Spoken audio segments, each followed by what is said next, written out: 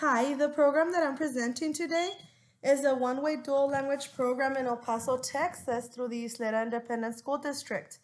The elementary school I analyzed is Mission Valley Elementary School.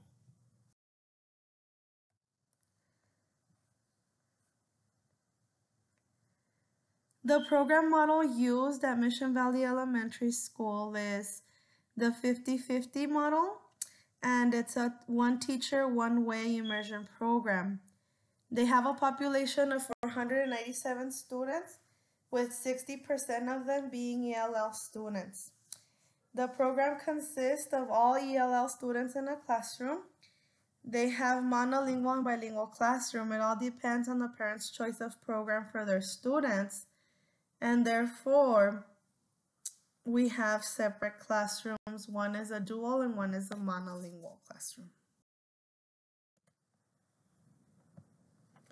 Here at Mission Valley Elementary School, they have the one-way model, which consists of the one teacher teaching in both languages at different times of day and different subjects, which we will be looking at later in this presentation. In this case, we're looking at Ms. Cynthia Hernandez's 5th grade bilingual classroom. She has taught for 7 years, the same grade level. And according to the information given, the dual language program was implemented 3 years ago at this school in 2015 due to a high percentage of ELL students attending the school. Since then, the program has been faithfully followed, but of course, all of their teachers need to be bilingual certified or ESL endorsed in order to teach these classrooms. According to Izquierdo 2007, the two-way dual language education has been in existence for more than 40 years, which is interesting to see that districts are just recently beginning to implement these programs within their schools if it has been in existence for such a long time. In this slide, we have a table that indicates the model that the district as a whole hopes to accomplish. Each student at Isleta Independent School District participating in the dual language program that continues through graduation will have the opportunity to graduate with a state certified acknowledgement in biliteracy. Now, within this table, because we see the way they have it planned out, if it is faithfully followed and implemented according to research-based guidelines, according to Thomas and Collier 2012, it is an indication of a long-term effect of dual language. We can see it in the table, figure 7.3 in Thomas and Collier, where it shows how much progress and achievement we see in English learners who attended the one-way dual language classes. A great contributing factor to the achievement of these 5th grade ELL students, according to Mrs. Hernandez, is the parental support shown. She has seen that the students with more parental support show more academic progress than students that have the minimum parental support, because it is important for parents to follow what is asked of them and homework and practice, and also, of course, to come into the classroom and participate in parental activities that make students feel more comfortable in the environment so that they are able to go into critical thinking and feel comfortable with the teacher. Here at Mission Valley Elementary School, currently in the 5th grade, what is taught in each language is, of course, reading, math, and science, 90 minutes a day in English, and social studies is taught in Spanish for 45 minutes, only 3 times a week.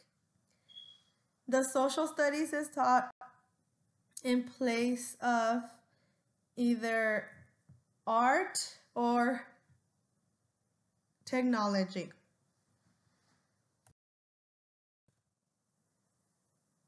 With this being said, of the different subjects taught at different times and different minutes of the day, we can see that, like according to Izquierdo's article 2007, how students are constantly working with the two phonological systems, sorting out spelling patterns and learning to apply the appropriate phonics for each of the frameworks.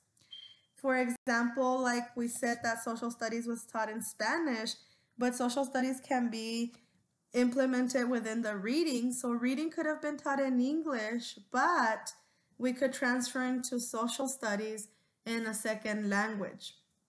Therefore, that's why when we see that students apply those systems of phonological awareness. This is a daily weekly schedule of exactly when those different subjects are taught and in what language at the different grade levels throughout the elementary. We are looking at the 5th grade one, so we can see that English language arts is 120 minutes in English. We have math, 90 minutes in English, and science, 45 to 60 minutes in English. But then we have the social studies for 45 to 60 minutes in Spanish.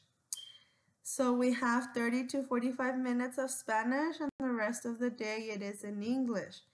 Now we can see this model all the way from kinder to 6th grade.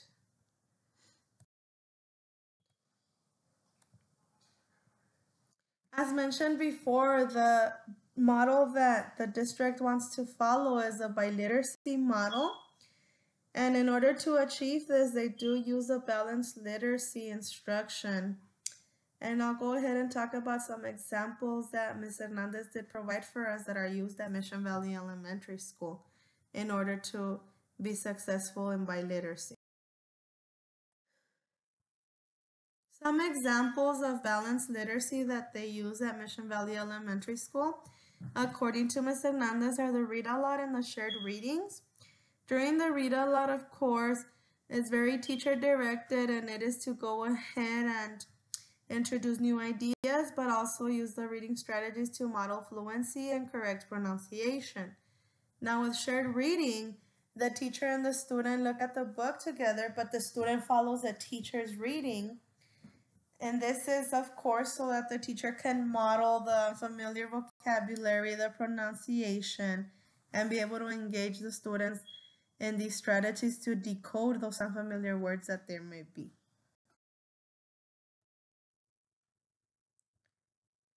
The evaluation tools or assessments used here at Mission Valley Elementary School are formal and informal assessments, which include benchmarks, unit assessments, and the test on iStation and the weekly test per subject.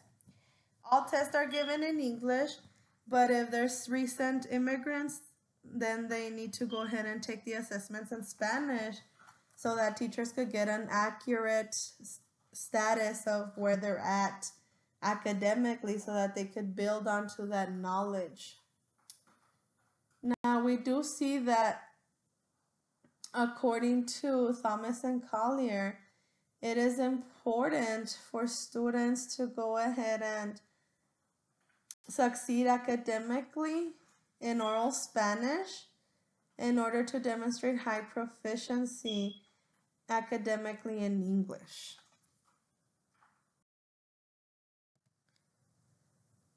Some of the tools used for assessment by the district are TELPAS, iStation, the DRA, the STAR assessments, practice STAR assessments, and the previous year STAR, if applicable. And they are used to drive instruction and create their intervention groups. Now, these intervention groups are necessary in order to help each student individually according to where they're at.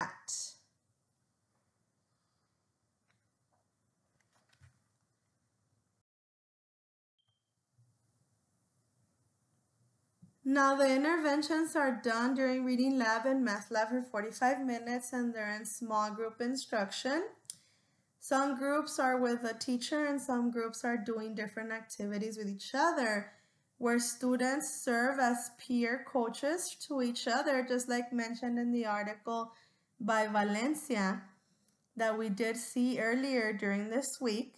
and their software usage on iStation, Mayan, and Reasoning Minds does show if the reading level is going up, and Reasoning Minds says what math skill they're lacking to go ahead and be at grade level. And all of this data is used to drive instruction. Now in this slide, we're gonna go ahead and look at this visual where Ms. Hernandez did share with me one of her students' progress throughout the year. We are leaving the name out for confidentiality purposes, but I was able to look at work samples and I was able to look at how much progress the student has made.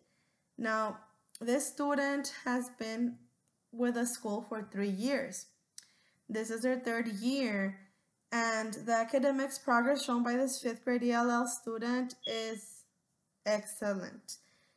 They were not meeting their goals at the beginning. They were really at the low 60s, even 20s, you know.